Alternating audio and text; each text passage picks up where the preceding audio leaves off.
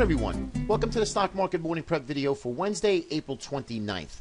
Quick admin note, apologize for not getting a video out for the last couple days. I've had some technical issues with YouTube uploading the Stock Market Morning Prep video on the website. I have no idea what happened, but nonetheless, apologize for that. Let's get right to it. Have some pretty good, exciting stuff to discuss with you guys today, just to kind of go over and get you guys ready. More so for the swing trader in a longer term position or investor itself. And those of you who do have a longer-term account, you might want to take advantage of what I'm going to say. Well, let's talk about the markets real quick. The last couple of days, we've had some volatility come in, like we discussed last week, and this is to be expected, which is kind of good volatility if you know how to trade it. If you're a little nervous about it or you're new to the business, I'd step aside right now and wait till things calm down a little bit. But we did have a market that actually sold off pretty hard on consumer confidence. We had some European data that came out in pre-market, so we had some pre-market weakness as well. And then we started to rally, and we recouped a lot of the losses, and we actually closed positive in the Dow Jones. So I'm going to go over those charts to you. But last week I mentioned, guys, I'm liking bonds short. Bonds short. Now, we've been in a bull market in bonds since 1981, and I believe that's coming to an end. And I mean that in a serious way, guys. Something to look forward to in your swing trading account, your longer term position account, or maybe even your investment account, okay, your retirement account. Something that you look for. Bonds to me look like they're starting to roll over.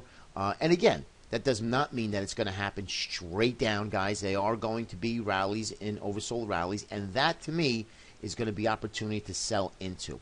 In front of you is the TLT, okay, that is the bond ETF, the TLT. So if bonds go higher, the TLT goes higher, right? They're correlated. All right. It's just another way of a retail investor that will look to take advantage of buying bonds. You could do that to the TLT ETF. And you can see here clearly, since way back when in 2014. Now remember, this is just 2014. Bonds, if you take a look at the monthly chart, they've been in a long-term uptrend since 1981. That to me is now breaking down. And what do I mean by that? I mean that bonds are starting to break down here. Big inverted, big head and shoulders pattern here, you can see.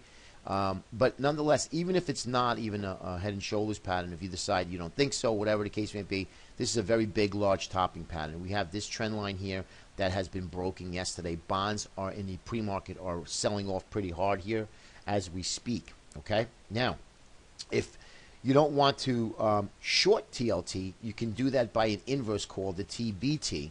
And the TBT, you'll see, is an inverse fund. Now, you can see clearly, to me, this is what I would be doing, is looking to buy the TBT. Look at the beautiful base here, high or low from this previous low. And we have another base building here that's happening right in this area. And you can see that clearly when I just draw a trend line, and we've broken out of that base.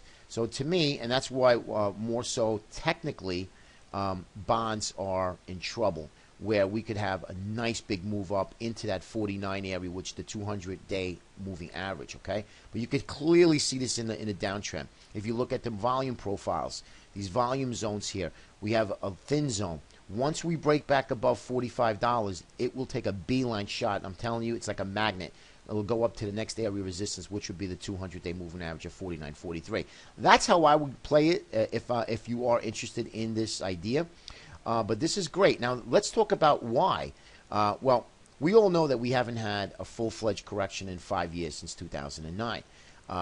So we've had small pullbacks, 4% corrections, which aren't even really a correction. It's just a pullback. Now, if this really takes shape where bonds start to really sell off and yields rise, what's going to happen? Well, the banks are going to benefit from higher yields, more interest, right? That's number one. What does that do? That puts a bid under the banks and financials. That actually helps fuel a market rally, all right? Not only just banks and financials, but we need the banks and financials to participate. Okay, that's number one. Number two, where is money coming out of fixed income? It has to go somewhere. It's going to go into the stock market.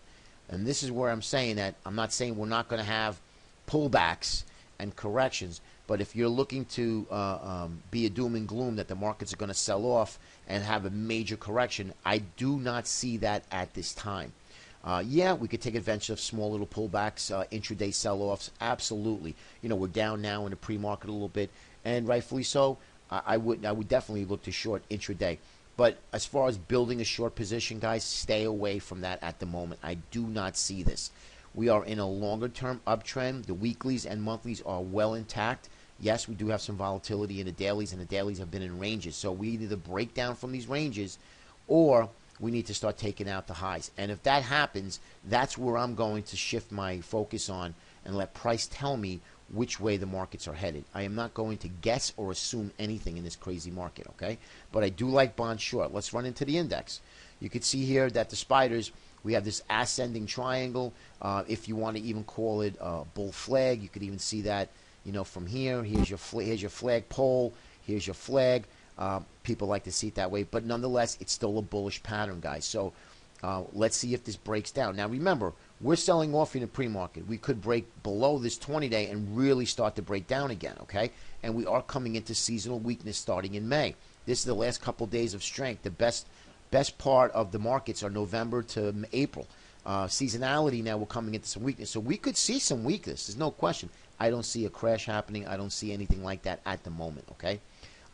Let's take a look at the IYT. This is, again, the canary in the coal mine here. Very, very weak. If we break down and break below the 200, then we could get a nice little sell-off, which I would love, because if markets pull back 8, 10, 15%, I would want everybody to buy with two hands, the market, because that's going to be probably the best buying opportunity in the next 5 years of the markets. At the moment, again, as long as the analysis stay intact. Remember, things do change, okay? And will change with the markets. Let's take a look at the IWM. Again, this is our leader right now. It's a secondary leader, but definitely leading the way higher is the Russell 2000, okay? People have a good appetite for risk. This is another good positive for the market, okay? I'm not an advocate. I'm not a bull advocate. I'm not touting bull here or bear. I just see what I look at in the charts and what the charts are telling me, and I like to obviously report it. Diamonds, okay, big sell-off, hit the 50, bounced right up, recovered nicely, up 44 points, I believe, yesterday. But again, another good sign they're buying the dips, guys, okay? So don't get too heavily short, and I've talked to many traders during the day that they're short.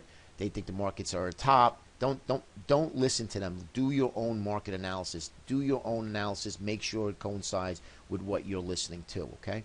Lastly is the Qs. And again, technology did very well. Technology is doing quite well, actually, and that is a great sign.